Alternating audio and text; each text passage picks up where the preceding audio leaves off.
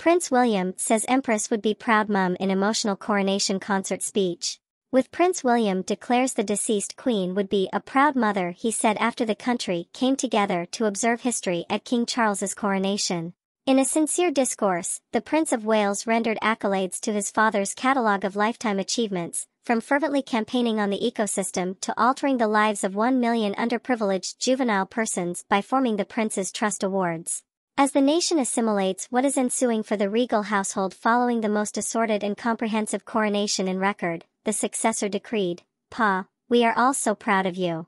At the remarkable show in the gardens of Windsor Palace, where the former Queen Elizabeth II exhausted most of her last years, William proclaimed Charles's obligation to responsibility covering more than a golden jubilee of 50 years serving societies throughout the United Kingdom and the Commonwealth.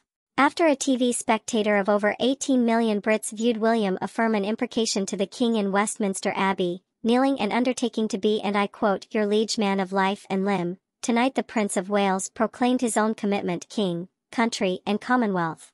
To colossal ovations and applauds, William recognized the 20,000 in present plus thousands of stars from the coronavirus epidemic. After releasing a father comedy regarding star Lionel Richie, assuring not to, and I quote, "go on all night long," he said, "I want to say a few words about my father, and why I believe this weekend is so important. As my grandmother said when she was crowned, coronations are a declaration of our hopes for the future. And I know she's up there, fondly keeping an eye on us. She would be a proud mother." A day after commemorating with the country and the royal family, William made clear his intentions on the responsibility of the kingdom, which has turned out to be fundamental subject in the years since Prince Harry and Meghan Markle's spiteful and bitter exodus from the royal family. In one of their sustained jabs about the establishment, the Duke and Duchess in the past claimed, "service is universal," notwithstanding resigning their functions and making millions of dollars in corporate contracts. William said, "For all that celebrations are magnificent, at the heart of the pageantry is a simple message, service."